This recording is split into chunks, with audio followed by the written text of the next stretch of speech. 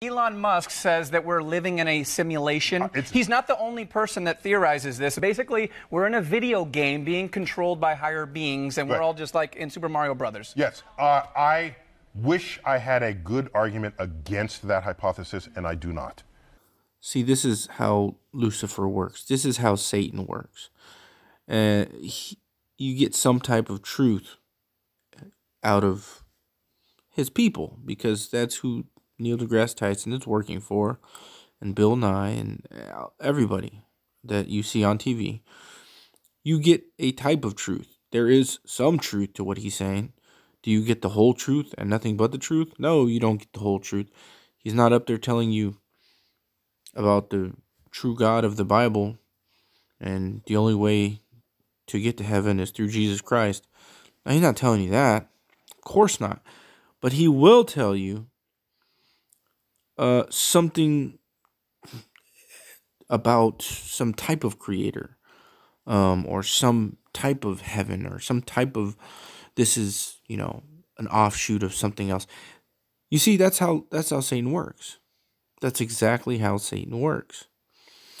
A good lie always comes with some truth. It has to. It doesn't have to, but usually a good lie, a big one, always comes with all kinds of truth, all wrapped around it.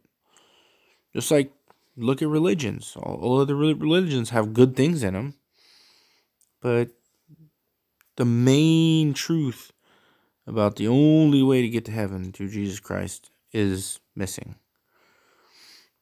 And that's what you're seeing here. So it's going to be really amazing to me to see atheists being told by their atheistic gods like Neil deGrasse Tyson, just like he did right now, that there's somebody created this place. There's higher intelligence than us, which is obvious to Christians, but atheists, they don't believe that. They believe that protoplasm evolved. They believe that nothing came from something, or something came from nothing, when life can only come from life. That's science itself. And so here you have, on the world stage, and when I say stage, I mean stage, because all this is staged. They know exactly what they're doing. They're rolling out the New World Order agenda, because it's okay if you believe in a God, as long as you don't believe in the God, the true God, then Satan doesn't care. And by that time it'll be too late. The rapture is going to happen, and people are going to be stuck in the tribulation, and what's going to happen? They're going to roll out the Antichrist. Well, look, he's going to do signs and wonders, miracles, and all these fallen angels and Nephilim and giants and demons or possessed people, artificial intelligence, all that's going to be here. And that's the grand delusion in 2 Thessalonians chapter 2, verse 11. God shall send them a strong delusion, so that they should believe the lie, because they refuse not to believe the truth. Who's the truth? Jesus Christ. Well, who's the lie? What's the lie? All this stuff. It's just slow indoctrination over time. None of this happens overnight. It all has been being done for years and years and years to condition people, and to take their minds from them. And that's what's slowly being done. Because they haven't said yet, Neil deGrasse Tyson hasn't said yet.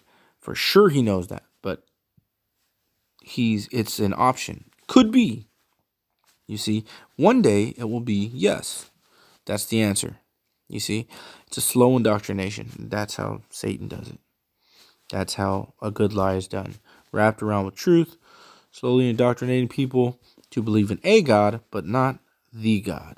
So basically, we're in a video game being controlled by higher beings, and we're all just like in Super Mario Brothers. Yes. I wish I had a good argument against that hypothesis, and I do not.